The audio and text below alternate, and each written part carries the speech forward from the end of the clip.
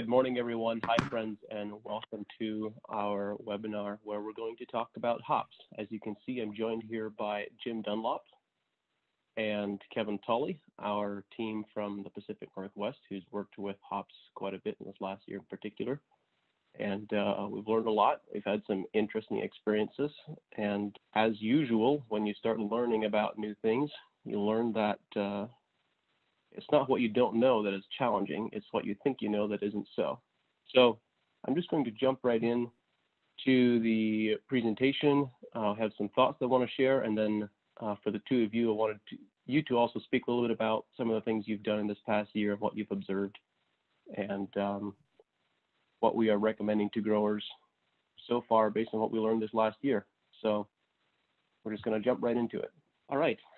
So obviously, here's an example of what we're looking for. Plants that are fully loaded with cones, that are very large, and that dry down very well, that have a very high terpene and alphic acid content, and that have low levels of nitrates and low levels of powdery mildew and aphid susceptibility. So that's the objective, that's the goal. And when we think about what we can achieve, it's of course, our history, our background at Advancing Eco-Agriculture is thinking about managing plant nutrition a little bit differently. How can we manage nutrition to not just get the highest yields possible, but to get the highest yields and the best quality at the same time? So some of the characteristics that we're looking for, we want to have young plants that establish very quickly and give us very robust root systems and very rapid vegetative growth in the first season. When we have mature plants, obviously we're looking for higher cone yields. We're looking for both a greater wet weight and dry cone weight at harvest and after drying. We're looking for the ability to delay or eliminate fungicide applications based obviously on improving plant health.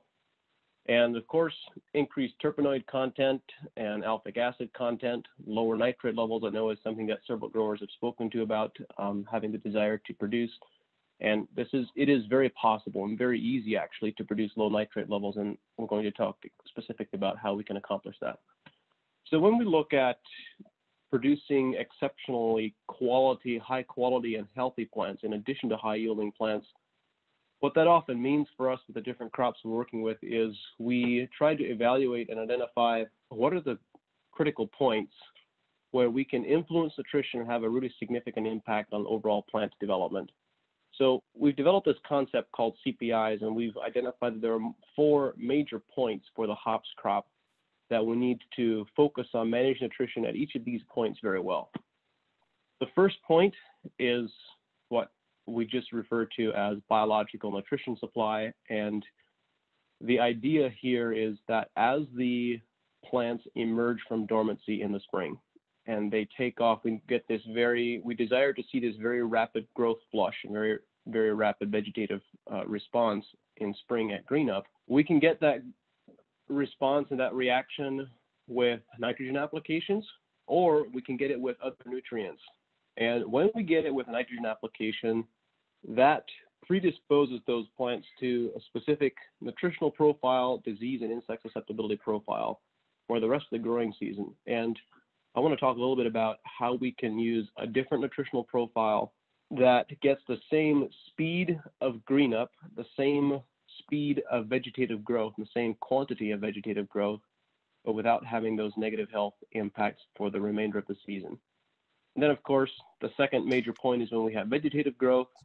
The third is when we switch to reproduction as we start approaching the wire, and even before we get to the wire for that matter. And then, of course, lastly, cone fill.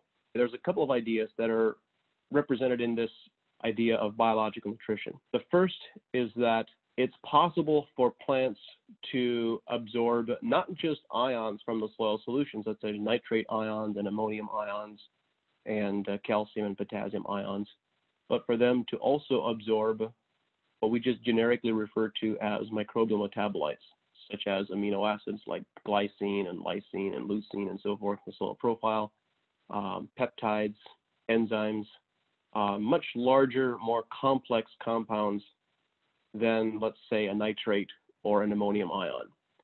And this is really significant because when plants absorb these amino acids, when plants absorb nitrogen in the form of amino acids, it actually gives them a lot more energy than, excuse me, than when they absorb nitrates and ammonium.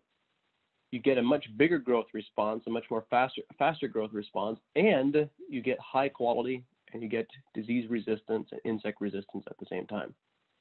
The second idea, so that's the first idea, is plants can absorb not just simple ions, but also microbial metabolites.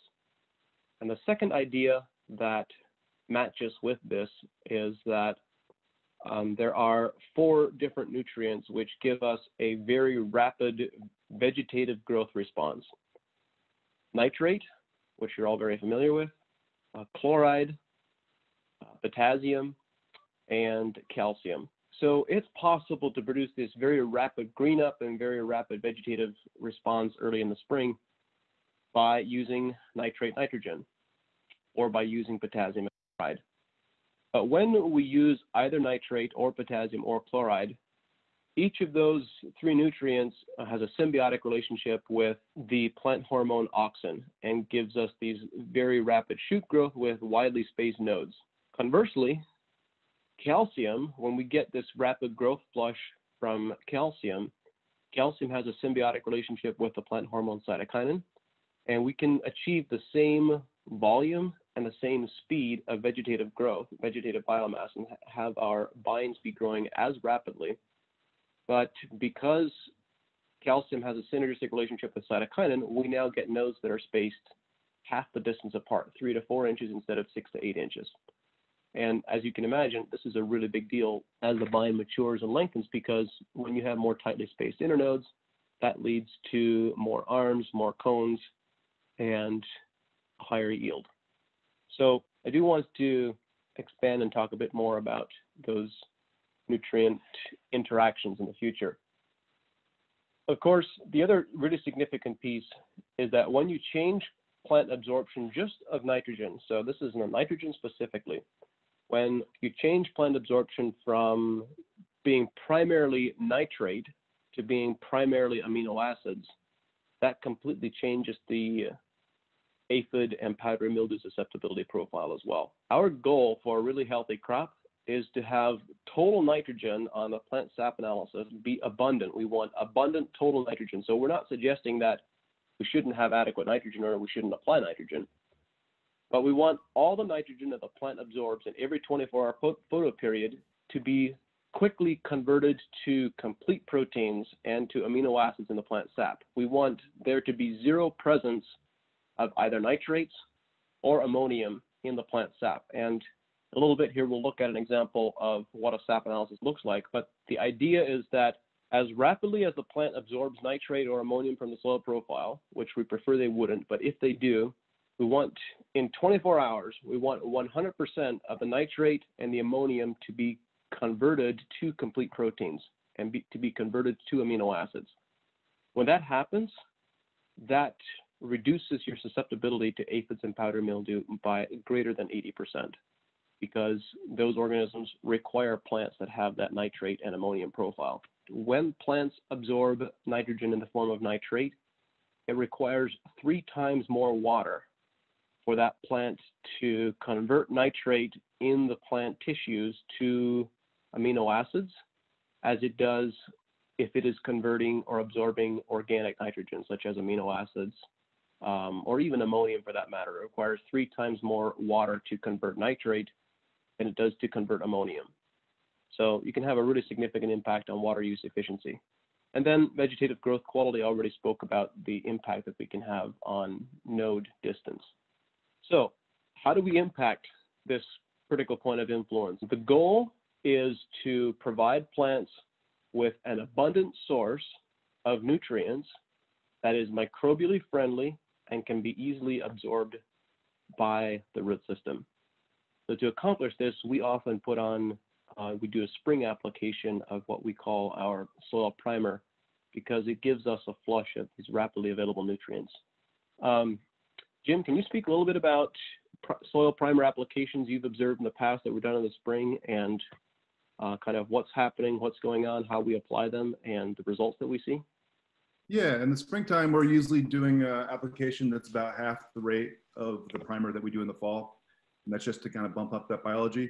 The main difference in hops is that across all the hop sap reports that we look at, we see low phosphorus. Sometimes we'll see decent phosphorus early on in the season, but for the most part, it's low phosphorus. So in that case, we're using Spectrum PSB, which is a spectrum that has a higher ratio of phosphorus solubilizing bacteria. So we're using that as our inoculant typically in hops. And Jim, in the experiences that you've had in the past applying these, what have you observed in terms of plant development? Well, it's still kind of early days for us on hops. We're just in our second year out here in the PNW.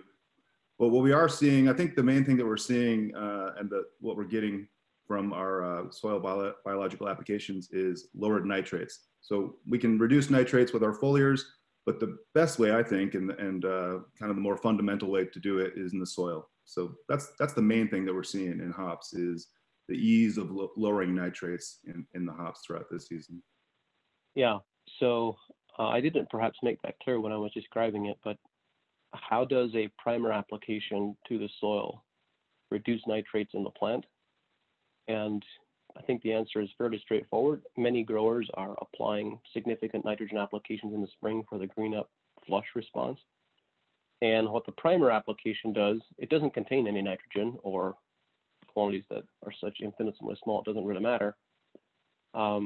What the spring primer application does is it really triggers biology, particularly bacteria, to consume a lot of the nitrogen from that early application and convert it to amino acids. So now, instead of having a soil profile where you have a surplus of ammonium and nitrate, which can have a damaging influence on disease and insect susceptibility later in the season, it all gets converted to amino acids in the soil profile, which are still plant available. Plants can still absorb them, but they don't leach and they contribute energy to plants. The next major critical point of influence for these mature crops is vegetative growth stage. And our goal here, which I described a moment ago, is that we want to have very tightly spaced nodes. So it's possible to achieve the same speed and the same volume of vegetative growth, but to have nodes be spaced only half the expected distance apart based on how we manage the nutritional profiles. And this, of course, is a really big deal. So the bottom line, very simply, is that this is not a question of limiting nitrogen or limiting potassium and chloride. Those are the three nutrients which give us very rapid vegetative growth and long, very widely spaced nodes. So it's not a question of limiting the supply of those three nutrients. It's more a question of making certain that the plants have adequate calcium to balance out with those three nutrients. So we have to start looking at ratios of nitrogen versus potassium versus calcium supply, and chlorides as well, of course, and make certain that we have adequate calcium and not excessive potassium and nitrogen and chloride compared to the calcium that to give us these widely spaced nodes. So this is really what we're looking for during the early vegetative growth stages. We're trying to make certain that we supply adequate calcium and we maintain cytokinin dominance within the plant so that we have these tightly spaced nodes. So typically, Kevin, how are we managing this when we work with growers? I think we're putting on a couple of foliar applications. What do these typically look like? As far as the vegetative growth foliars, we're starting to use a combination of the C-shield, C-stim, manganese, and holofos. And we're starting to think a little bit more about potassium during this vegetative growth phase and just making sure we don't get too low as we approach the wire. This year we saw on the sap that everything came out of the ground high in potassium, but then as we started to go up the wire, everything started dropping down. So we're thinking a little bit more about having that potassium on hand and being prepared to have it where we need it, and then backing off right around reproductive switch time. So that's the main thing. We're putting out the C products and micropack to just keep pumping our micronutrients, thinking about that potassium and watching the phosphorus. And during this time we're taking sap, so it's all about what we're seeing on the sap. making application decisions based on actual data and not based on guesstimations. Kevin, I know we're often doing fertigation applications. Are we doing both fertigations and foliars? How many foliars? Yes. What's typically happening during this vegetative growth stage? Yeah, we've done our early season, our spring soil application, and then we follow it up, about the time we start doing our vegetative growth foliars. We start also just small fertigations that keep things moving along in the soil that we're doing throughout the season, up to maybe 6 throughout the season. So we're definitely doing those along with the foliars, kind of hand in hand. All right, here's where the fun really starts with hops, is when we switch from vegetative growth to the reproductive switch. This is a pretty significant hormonal shift for this crop. When we manage this transition well, we can have a really significant impact on future yield and the quality of that yield. And of course, it's often at this stage when plants shift from vegetative to reproductive growth when we start seeing really significant disease and insect susceptibility. Our susceptibility to powdery mildew goes way up. Susceptibility to aphids can go way up if we're not using insecticides to treat those. And so managing the nutrition at this stage and even leading up to this stage is really important for what happens for the rest of the season. So obviously, we know that we can really influence the number of buds that is present. We can influence the uniformity of those buds, which is a really big deal, obviously, because it's possible to have all the cones on a single arm be almost completely uniform in size.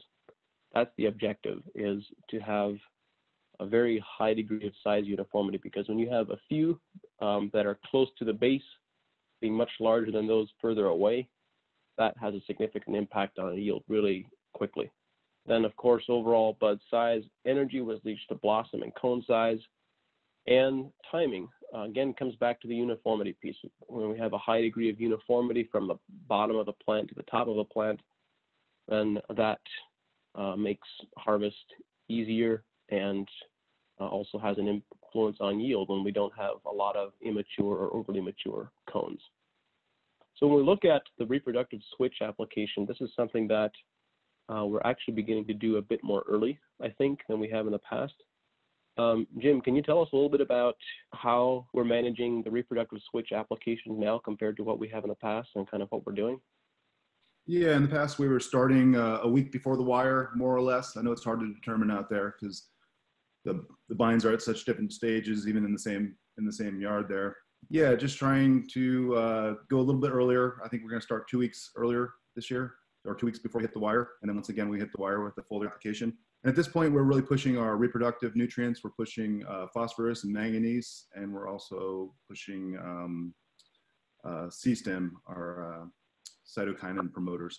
And this year, we're able to do that with one product, our Accelerate product that has C-stem, C-shield, phosphorus, and manganese all in one product. And we also want to make sure at this time that we have really adequate calcium levels so that we can produce all the cells that we need to fill in cone fill. Yeah, that's a good point, Jim, because calcium at this stage really influences cone size, because essentially the number of cells formed during the cell division stage is going to limit what that future cone size can look like, and calcium at that stage is very important. And then we get to the fun part, cone fill. So obviously we can set a lot of buds, we can set a lot of cones, but we now actually need to fill those with terpenes and oils and the various acids, organic acids that we're looking for. And all of this is predicated on the quantity of energy, the quantity of sugars that can be transported to the cones. So there's a couple of different pieces that are going on here. One is we can influence the quantity of sugars produced in the leaf, but then even when you have a lot of sugar production in the leaf, then actually moving that into the cone as well is really important. It's possible to have either one or the other of these processes working well, but not the other. So in some cases, we've observed where we have really good photosynthesis in the leaves, but the sugars are not being transported into the cone. In other cases, we've observed where we have the nutrients that are needed for really good sugar transport, but we don't have good photosynthesis occurring.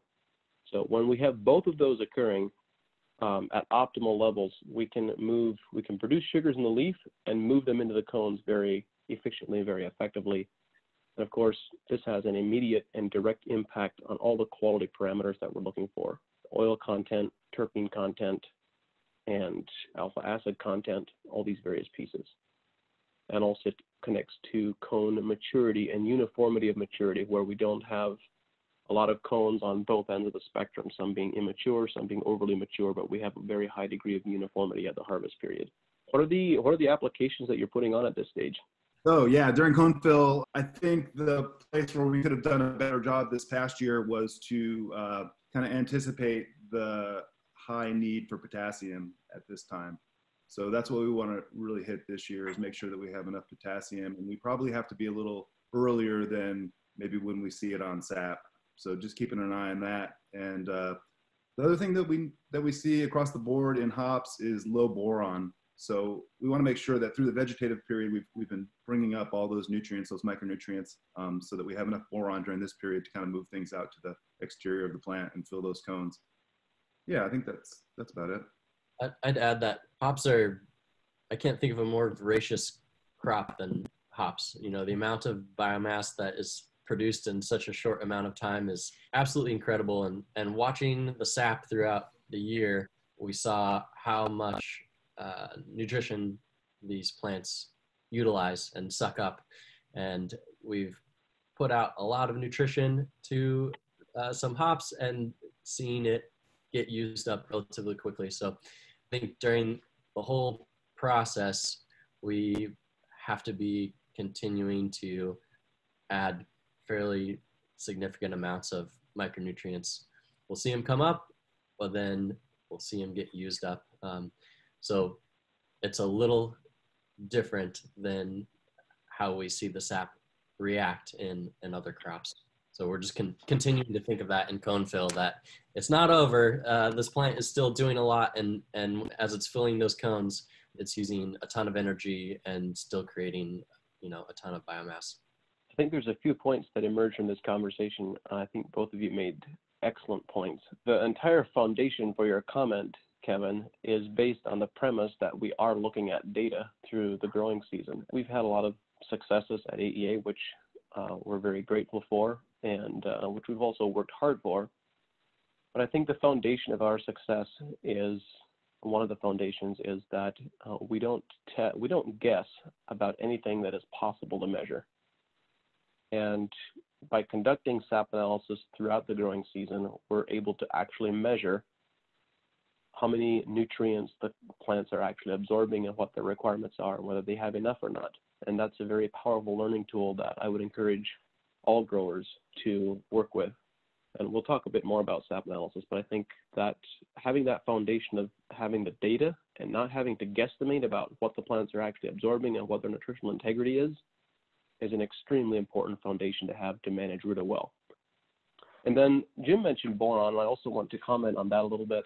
Boron is tremendously underappreciated for its capacity to move sugars around in the plant. So I spoke about two different processes, having one process of synthesizing sugars in the leaves, and the second process of moving those sugars from the leaves into the cones or into the fruit if you're producing other crops. And that process of carbohydrate transport, of sugar transport, is mediated by boron. And there's kind of this synergistic relationship between boron and calcium and oxen in this context. But what we can just say very simply is it's a bit of an oversimplification, but still accurate, to say that the quantity of sugars move out to the furthest tip. Boron has the effect of it moves sugars out to the furthest tip, the farthest away from the plant. So if you have a big range in, let's say, in cone size, from the base of the arm to the furthest most tip of the arm, that is a signal of inadequate boron. Because when you have an abundance of boron, it will rapidly move all those sugars out, and you have this high degree of cone uniformity all the way along the arm. That's really one of the things that we're looking for, is to have this high degree of uniformity, because ultimately that uniformity is going to translate to improved yield. So, Jim, your point is very appropriate at this stage, that we need to have abundant levels of boron. I'm going to pause for just a moment and answer some of these questions that have come through. First question is, why is foliar application of nutrients favorable in hops as opposed to fertigation? Jim, you want to take that one? Yeah, gosh, well, we do both. So I think they're both really important. We use the foliars because we see they work, and when we pull leaf samples, we can see that the nutrients are getting in.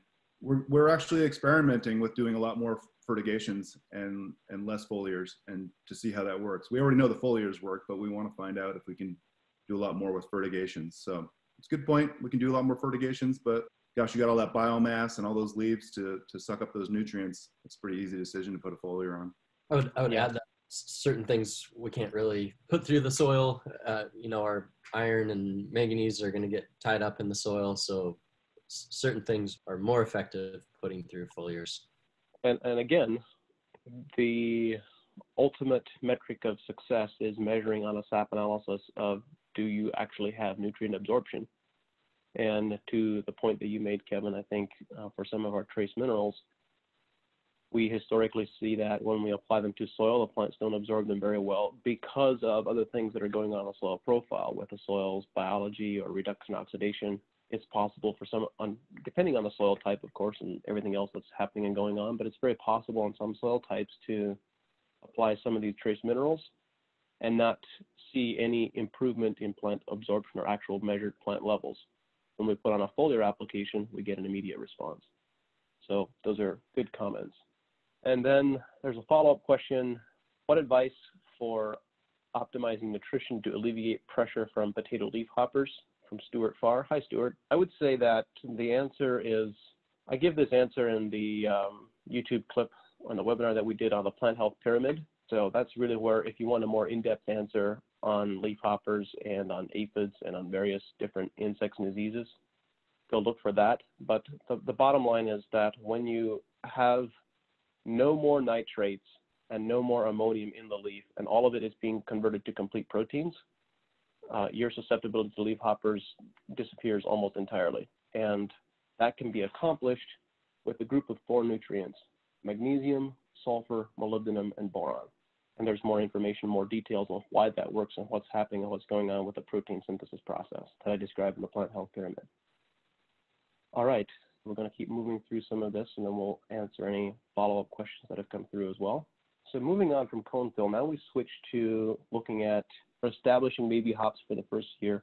We know that it's possible to establish seedlings and have them grow strongly enough, quickly enough, that we can harvest them in the first year. This is much easier in some environments than it is in others. And for those environments which are challenged with having a long enough or warm enough or rapid enough growing season, we want to talk a little bit about how we can speed up this process. So, of course, the goal for establishing and planting baby hops is that we want a few things to happen. First, when we plant these crops and these seedlings, we want the root system to be colonized immediately with symbiotic bacteria and fungi that develop what we call being a very disease suppressive soil. And this also is going to have the effect of giving us increased nutrient availability. So we want to foster really rapid root establishment, because when we have really fast establishment, of course, that leads to very fast vegetative growth. And the key point is that we want to establish cytokinin dominance. This is so easy at this stage of seedling development and plant development to set up a plant for the biggest success for the rest of its life. Really healthy plants will always have more growing root tips than they have growing shoot tips. And that is an expression of cytokinin dominance. We want that to occur at this stage, and that can happen when we put on nutritional support and microbial inoculants at the planting period. So this last year, we conducted an experiment to see how rapidly we could help baby hops establish at a yard in Oregon. Jim, do you want to talk a little bit about what we did there and what we saw happening? Yeah, so we kind of jumped in late on a hop trial that was being conducted by Oregon State Extension. And they already had 6 different treatments that they were going to do on baby hops. Each treatment was able to get 3 applications, so a root dip and 2 fertigations. And gosh, we were competing against all kinds of different plant stimulants and trichoderma and mycorrhizae and a lot of different things. And what did we do? We did micronutrients, we did mycorrhizae and bacteria, and a package of food in the form of rejuvenate and phosphorus, I think, was in there, but just a whole package for the root dip. And then so we were competing on 3 different things. It was biomass, total biomass, getting to the wire first, and total plant height, and wet hop cone weight. And we won in all of those categories, and won by a lot in the hop cone weight. I think it's worth pointing out that this trial got off to, what was it, a month later start than expected or something like that? Yeah, it was a month later than they would typically plant baby hops. Yeah, so lots of room for improvement on this in the future. But I think what we came away with, if I'm not mistaken, this trial is perhaps being repeated or extended this next year. And I think the conclusion is that if we wouldn't have had that month delay, then we're approaching the point where it's economically viable to harvest a crop the first year. Yep, that's right. In the Willamette Valley, typically they don't even string the hops because they're not going to harvest them the first year. But I think we made a pretty good case that we could produce a harvestable yield in year 1.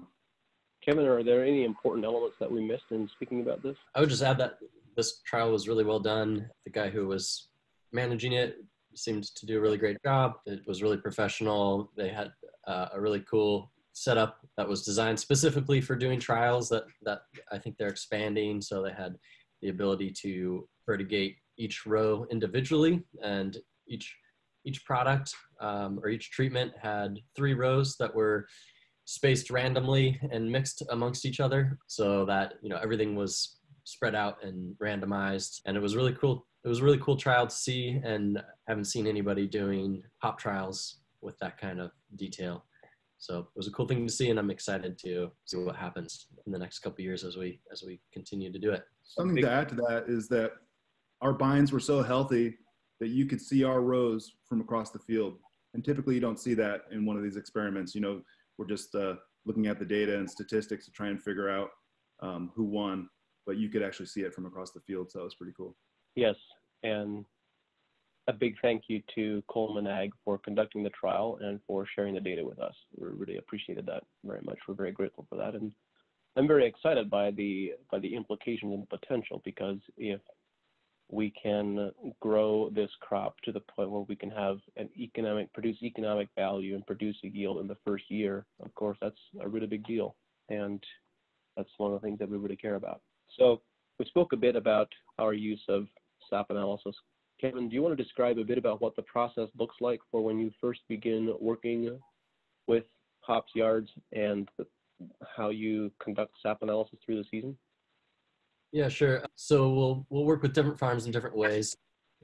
We will sample the hops ourselves, or the farm may prefer to sample them on their own, and it's just dependent on what everybody wants to do. So we order labels ahead of time. Labels are like tickets. So we'll work with the farm to determine what blocks, what management areas we want to sample, and how many times throughout the season we'll take samples. On hops, we're typically doing it every 2 weeks. And so maybe 7 or 8 times throughout the season per management area. And if the farm is sampling themselves, we'll come out and do a training with the manager and whoever is sampling.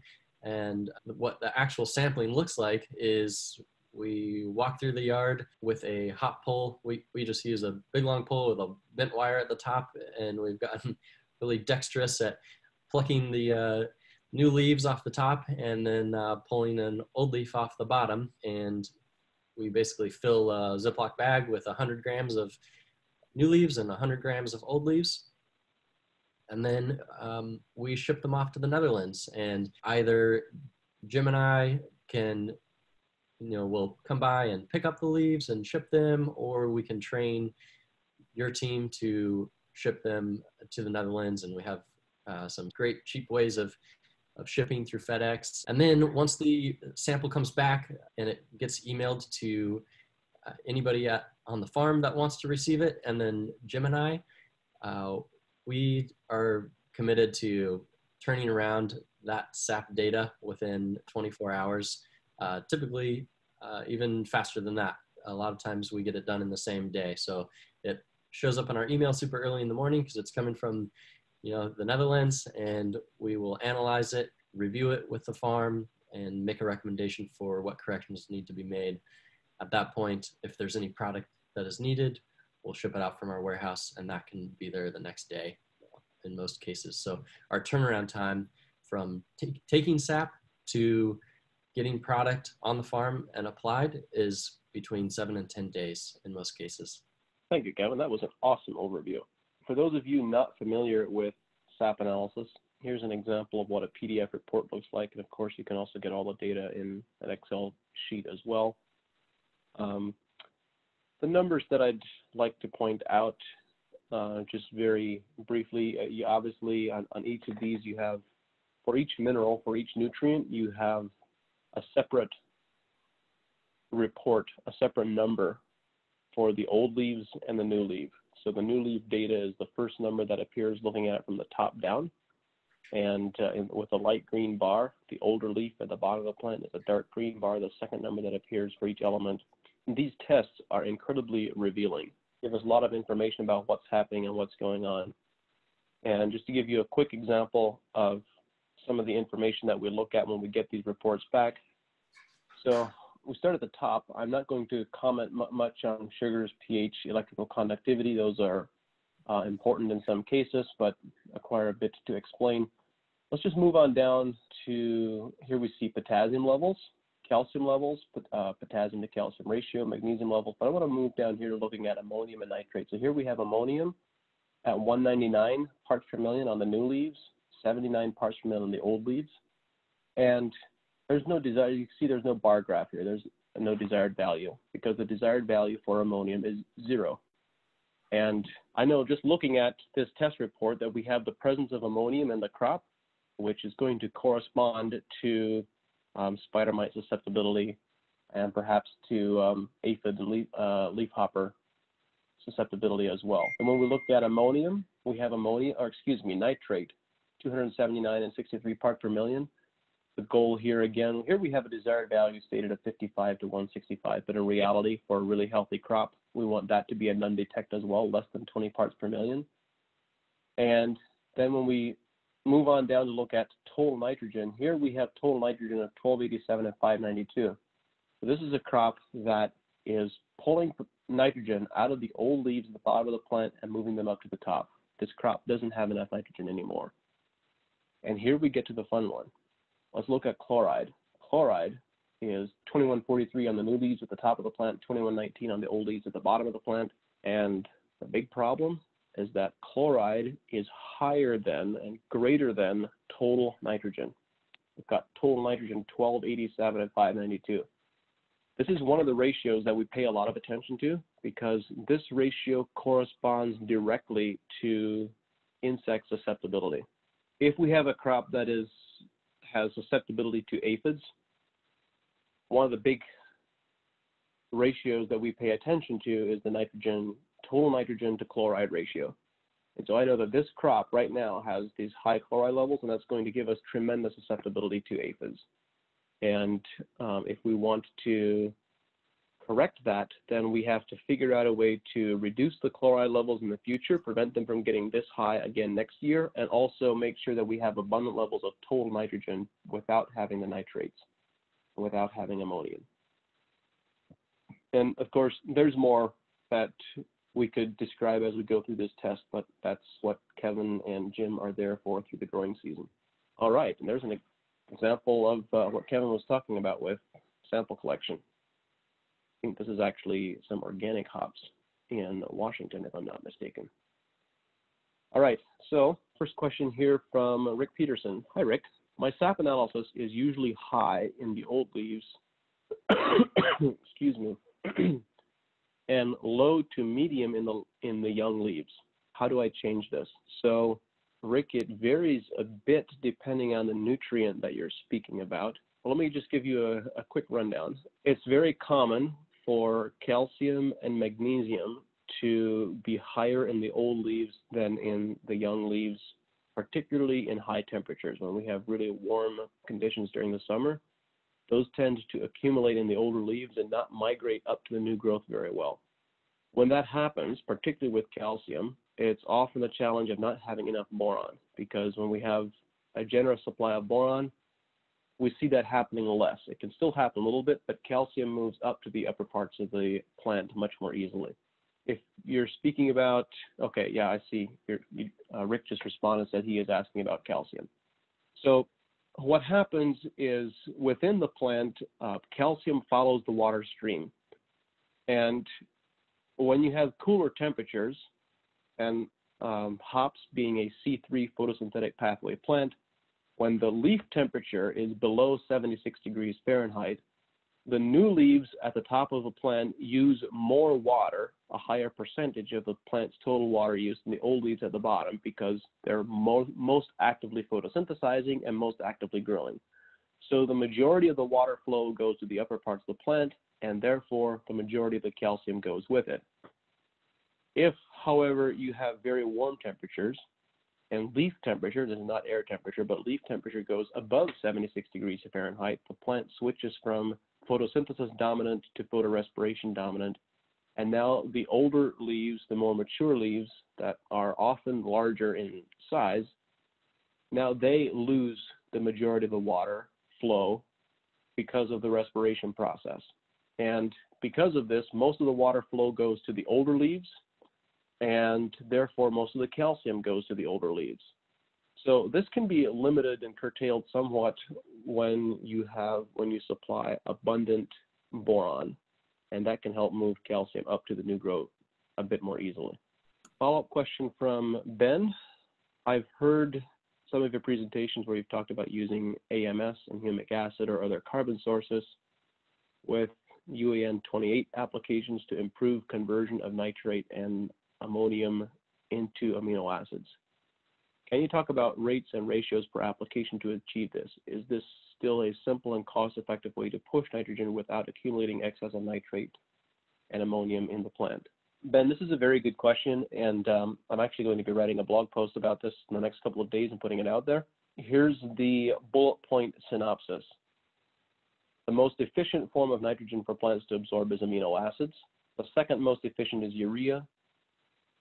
Third is ammonium, and significantly the least efficient, so inefficient that it costs the plant a lot of energy, is nitrate, the bottom of the list. You do not want plants to be absorbing nitrate for a whole host of different reasons.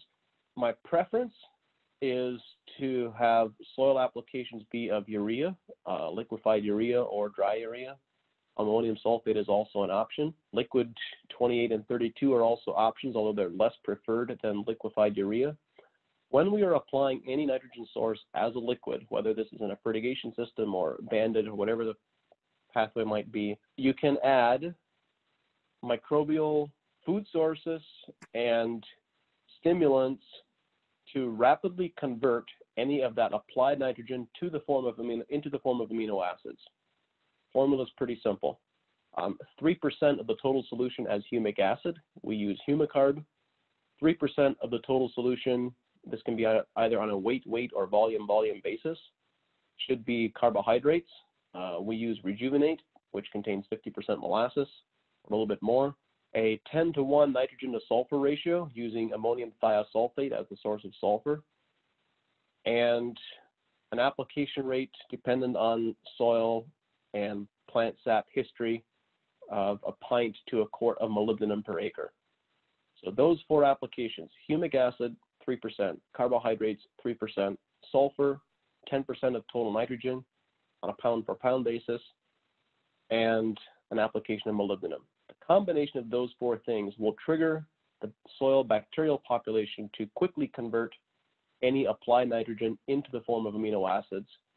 And there are dozens, in fact, probably hundreds of farmers that we've worked with at this point who've tried this combination or something very similar to it and have reduced their nitrogen applications between 30 and 40% and get the exact same or bigger crop response.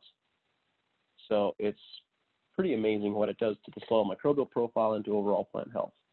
And then Ben asked the follow-up question, to what extent is this temperature dependent? And the answer is, it's not. It's really soil biology dependent. So even in very cool soil conditions where you have, I mean, if you consider the two extreme opposite ends of the spectrum, if you have soil conditions that are above 110 degrees Fahrenheit, obviously you're not going to have very active biology, and that shouldn't be common, except perhaps on the very soil surface. Of course, you don't want to have exposed soil surface as much as possible. So extremely high temperatures.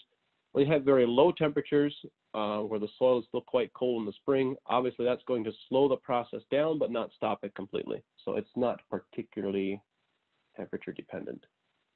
Hey, John. Yes, Jim. Yeah, I just might add that we're seeing a lot more farms doing this, even farms that we don't work with and we're just starting to talk to are doing this. They're adding carbon and sulfur to their nitrogen applications. Because it makes so much sense. It's not expensive and it works.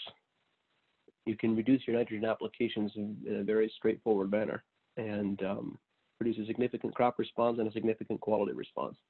Question from Marisa Porter. Hi, Marisa. Have you explored using SAP analysis labs that are closer and can produce a quicker turnaround time? From our perspective, my thoughts are that yes, we have. We're constantly looking for what the best options and alternatives are out there. And I'm really excited. I believe that in the future, we're not that far away, maybe a couple of years away, 2 years or so, from having handheld tools in the field that will be able to measure nutritional profiles in the field. So I'm really looking forward to that. But until that arrives, there are a number of SAP laboratories that are seeking to establish a consistent testing protocol, or testing process, I should say. And we have conducted experiments with a number of these labs side by side. We're constantly evaluating them. And something that the Netherlands seems to have figured out that other people haven't figured out as well yet is consistency. And it's an interesting challenge, is how do you consistently extract the same amount of plant sap from a cucumber leaf or from a really dry almond leaf? Some are really wet, some are really dry. And how do you get that consistency across species all the time, over and over again? That's something that other laboratories are still working on and still need to improve. Jim, Kevin, any comments that you would like to add to that? I would just agree with what you're saying, John. And I would add that, yeah, these labs are getting closer and closer to being as good as the lab that we're using. We've got one last question here. Question from Rick Peterson. In a rain-based production area with loamy soil, shouldn't there be more emphasis on soil analysis? So Rick, we didn't really speak about it very much here in the webinar, but we do use soil analysis on every yard. Every block gets a soil analysis every year. And so we do use those, and we make recommendations for soil amendments based on those soil analysis. And also at the same time, we've observed that there is no correlation between the presence of nutrients in the soil analysis and actual crop absorption. It's possible to have soils that are very high or very low on some nutrients and not have adequate crop absorption. So what we've really come to appreciate about SAP analysis is, from my perspective, the plants are the final report card. They're telling us what's actually happening, what's actually going on, and what nutrients they're actually absorbing from the soil profile. So we favor the SAP analysis a lot for our metric of progress through the growing season, whereas soil analysis are useful and necessary tool, but we're using it completely differently from what we are the SAP analysis. Those are all the questions that have come through. We are up on the hour. I want to thank all of you for attending and participating. I hope you found the information useful and valuable, and I look forward to speaking with you again in the future. Have a wonderful day and a great growing season. Thanks, everyone. Thank you, Jim. Thanks, and Kevin, for your contributions. Thanks, Sean. Bye. Sean, thanks all. Bye.